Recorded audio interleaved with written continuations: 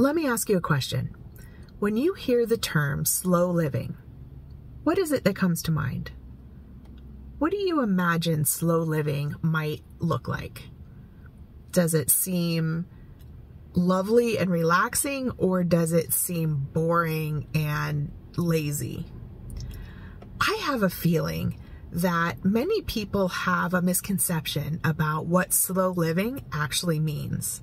So let's dive into what it is that slow living actually is and what it isn't, so that you can better decide if it's something that might benefit you. And then let's talk about what those benefits might be. Slow living is actually a mindset.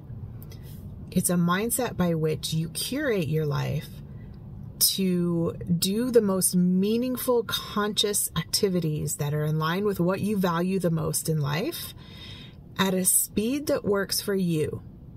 It's not trying to do things as quickly as possible or even as slowly as possible. It's doing them at a speed that's right for you. It doesn't only mean doing things like knitting and napping and walking slowly through nature. It could mean skydiving. It could mean starting a new business. It could mean any number of things. It could mean working 12 hours a day.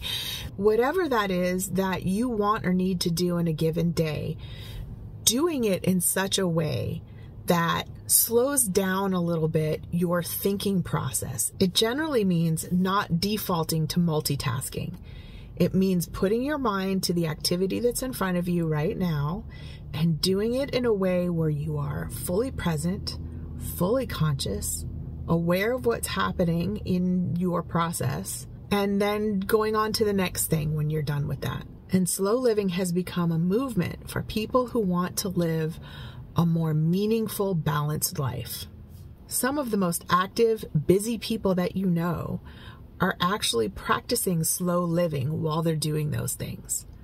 It means having more focus, paying more attention, doing things singularly versus multitasking, doing things more consciously, thinking about what it is that you want to be doing, how to structure your day-to-day life so that you're doing the things that you want to do or that you know you really need to do and prioritizing them, versus trying to do everything all at once and trying to do the things that other people are telling you you should be doing somehow.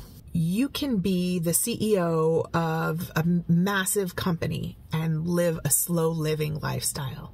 You can be an entrepreneur starting up your own small business in a slow living way. You can go skydiving and kayaking and marathoning all in a slow living way. It also isn't just about the major activities in your life. It's also about the day-to-day activities that you have and going about those in such a way that is more present and in the moment. I'll give you a little example of that. When I wake up in the morning and I grind my coffee beans before I make the pot of coffee, after the beans have ground and before they go into the coffee maker, I stop and smell those coffee grounds. I take it in for just a minute, just a few seconds really. And because I enjoy the smell of freshly ground coffee. And if I were to just grind the coffee and dump it in the machine and then enjoy my coffee, that's nice. But just that added second that it takes to just, stop and smell the roses, it's very similar to that, right? Smelling the coffee, yes. Those freshly ground beans are amazing. And that adds just a little bit of extra joy to my day. That's a slow living practice. Slow living is about being intentional with your time. It's about being purposeful with the things that you choose to do on a day-to-day basis and how you do them. That's the key. It's about the how, not about the what. It's not what you're doing, it's how you're doing it. It doesn't mean that you're going to lay on the couch all day and watch TV, unless that's actually what you want to do, and that's just fine. And so I'm wondering if this is a new way of thinking about what slow living actually is, and if so, does it make you rethink how you might be able to use it in your life? There are a multitude of benefits to slow living and the idea of slow living. Harvard Medical School did a paper on the benefits of slow living. Let me go through a few of the things that they highlight. One of the major benefits is the possibility that it can positively affect your health. And it can do this by reducing stress, by reducing your blood pressure maybe. Because if you are constantly multitasking and trying to figure out what it is you're supposed to do next and just kind of going with what life throws at you, it can create a loss of control. It can create a sense of, it can just add to your stress. And so reducing that by being more focused, by being more intentional, by having more control over what you do and how you do it, it can really bring down a lot of that anxiety and stress. And how stress and anxiety affects blood pressure. It just does. It can also improve your social interactions and your relationships long term. When you sit down to have a conversation with somebody, if you do it with the ideals of slow living in mind, meaning you are not multitasking and being on your phone and flipping through it. You are not, constantly paying attention to all of the other things happening around you.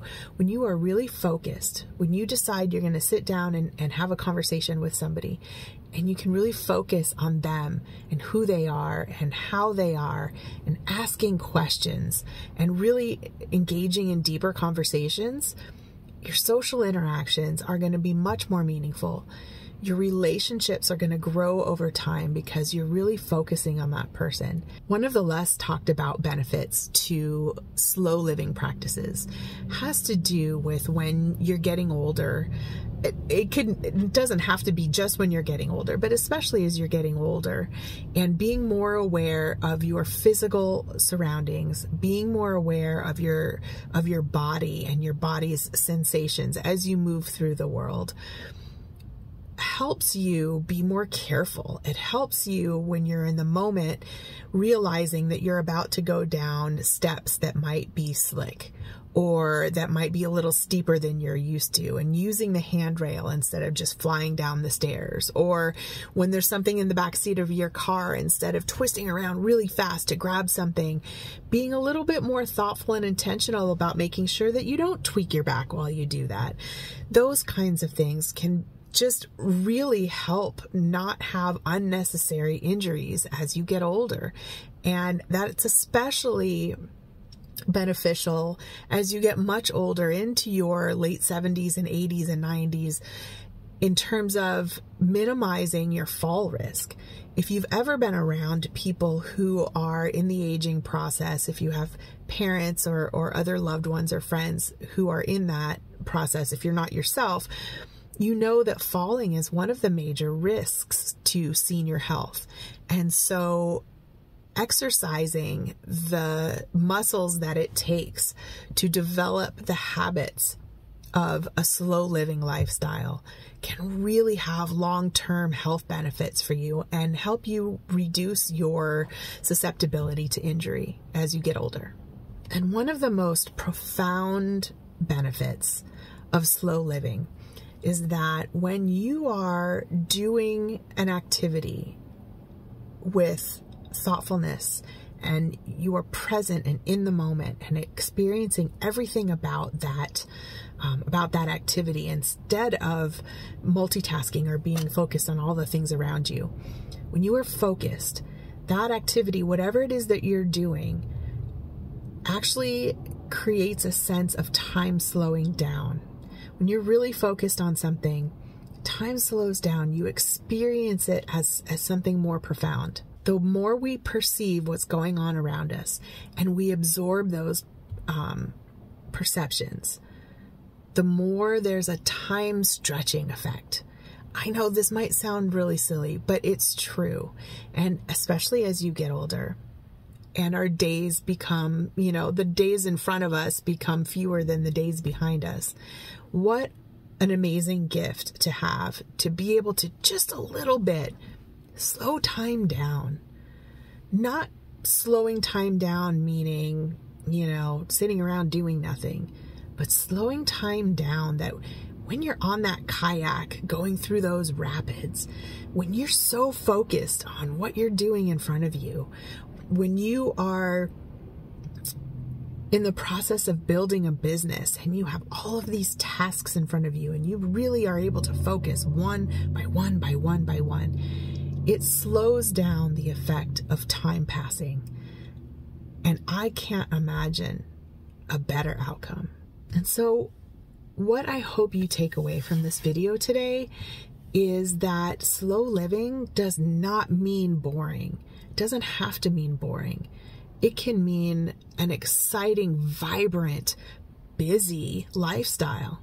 So don't let the term slow living fool you into thinking that that means slowing down and doing boring things. It means focus. It means intentionality. It means creating a life that you want to live versus just doing what other people expect you to do.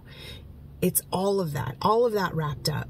So how might you take some of these fundamentals of slow living and change your life just a little bit? How can you incorporate them into your day-to-day activities? How can you think about planning your life in a different way that allows you the space and time to be more intentional, to be more focused, to be more in the moment, and really get as much as possible out of the things you choose to do? How are you going to do that?